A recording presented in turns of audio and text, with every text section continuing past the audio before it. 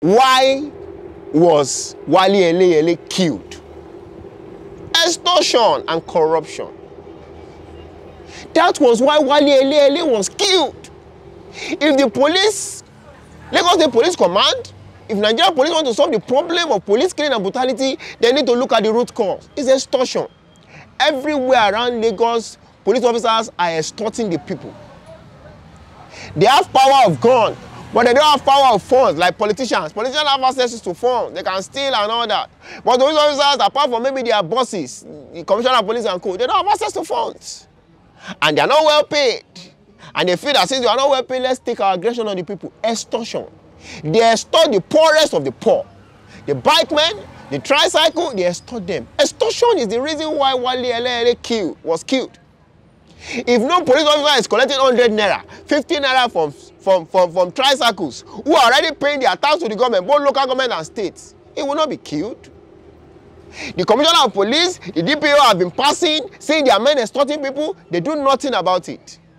But once a police officer kills a citizen and the people are rising in protest, they send reinforcements to quell down the issue.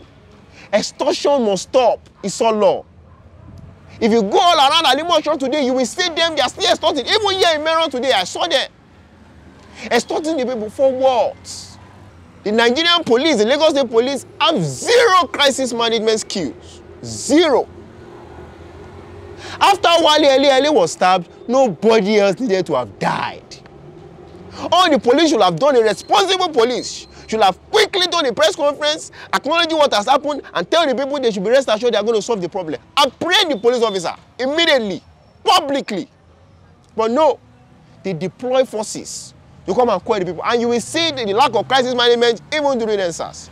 You will see the lack of crisis management even in every riot. And it's not the young officers alone. It is from the top. It is from the top. What they believe in is excessive show of force, violence. And the problem about violence, violence does not stop violence. Violence does not stop agitation. It can pause it. People can simmer down. But when it happens again, they will rise up. What stop agitation? What stop violence? It's proper police work, investigation, assessing the situation before what? Before, coming after the people.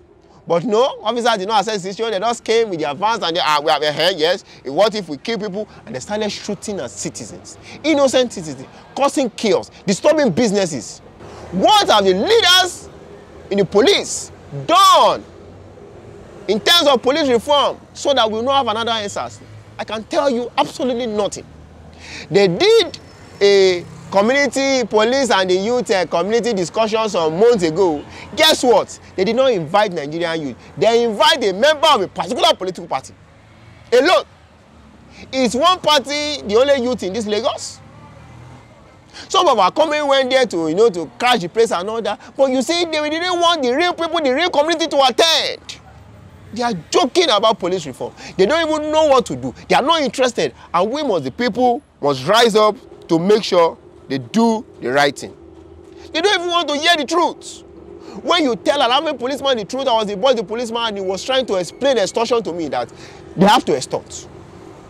A man pick a knife and shook another man. Now the commissioner of police was saying, "Please don't move around with knife," and I was laughing. We see them every day with knife at their side. Why is he denying and lying again?